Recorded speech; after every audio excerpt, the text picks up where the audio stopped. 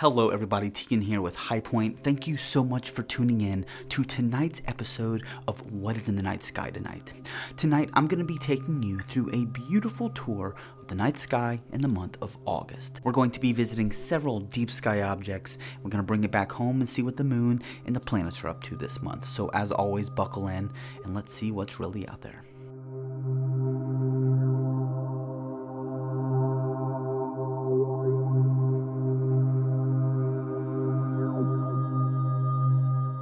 Starting off our tour tonight, we're going to stay within the realm of our own solar system and we're going to see what the moon and the planets are up to this month.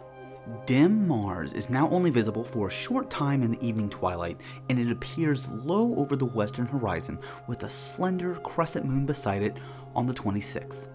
Saturn and Neptune are observable after midnight with, on average, about 1.3 degrees separating the pair, but you'll need binoculars or a telescope to spot distant Neptune. A waning gibbous moon hangs to their right on the morning of the 12th. Uranus is also well placed for observation in the early hours, but the pre-dawn twilight belongs to Venus and Jupiter, which dominate the eastern horizon from about an hour before sunrise. The two beautiful planets appear within the same 10 by 50 binocular field of view from the 6th to the 18th, but they are closest on the 12th when just 0.9 degrees separates them. The stars Castor and Pollux appear to their left, and a beautiful crescent moon lies nearby on the 19th and 20th. As far as Mercury is concerned, it's also visible during the last 10 days of the month from around 30 to 45 minutes before sunrise. A crescent moon accompanies Mercury and all three worlds on the 21st. There's a full sturgeon moon on the 9th and a new moon on the 23rd. Now, while we're still within the realm of the planets in the solar system, we're going to remain here just for a little bit as we take a look at the Perseid meteor shower. Typically, the Perseid meteor shower puts on a fantastic show, but unfortunately this year we may be limited because of the moon. The moon will be a waning gibbous on the morning of the 12th when the shower is at its best. As a result, its light will brighten the sky, making it harder to see those fainter shooting stars. This being the case, it might be early to try your luck late in the evening on August 11th before the moon has a chance to sufficiently rise above the horizon.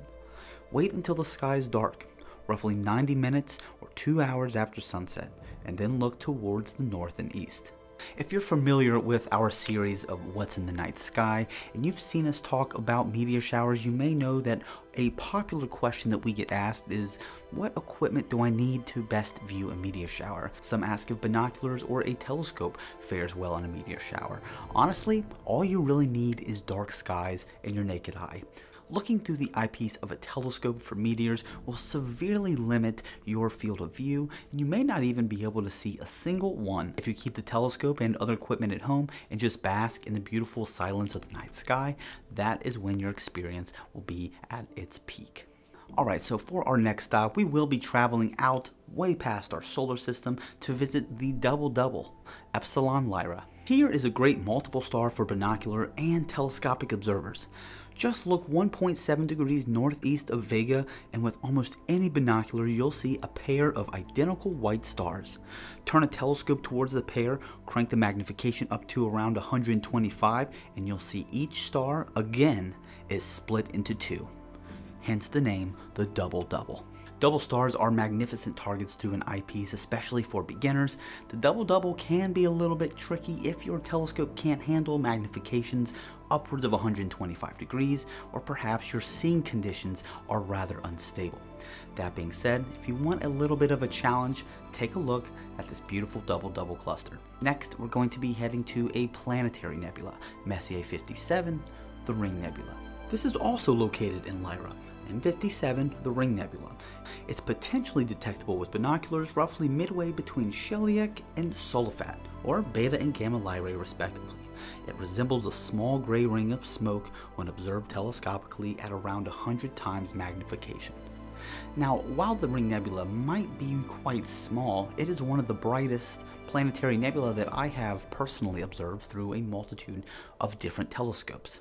Magnifications around 100 to 150 times will bring the nebula a little bit closer. You may be able to see some internal structure if your aperture is large enough, but without a doubt, the Ring Nebula can be easily spotted with a telescope of nearly any size. Now that we are finished here viewing the Ring Nebula, let's travel to Messier 22. Messier 22 is a globular cluster in Sagittarius. It's best observed from the southern hemisphere, but it can be seen from the United States. Visible with binoculars, the cluster appears circular and uniformly gray through a telescope at low power, with some resolution possible at around 100 times magnification. As I always say with globular clusters, aperture is key, as is the obvious dark skies. The larger the telescope, the more you can resolve the internal core of those globular clusters and see the structure of stars within it.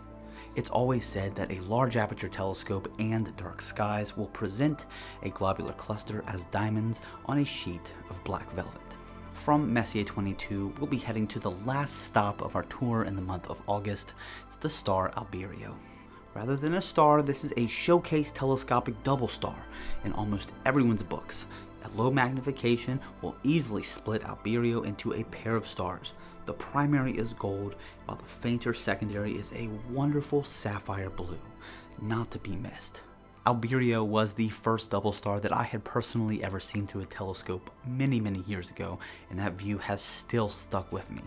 Doesn't matter if you have light polluted skies or dark skies, the beautiful sapphires and the golds from these two stars stand out brilliantly. The darker the skies though, the more contrast that you get between these two colors. Well, that is it for our tour in the month of August. We hope that you enjoyed. If you have any questions, please let us know in the comments below. And if you viewed or even photographed any of these deep sky objects or planets that we've talked about tonight, also let us know in the comments below. Were your skies dark? What kind of telescope or equipment did you use? We love to hear from you guys.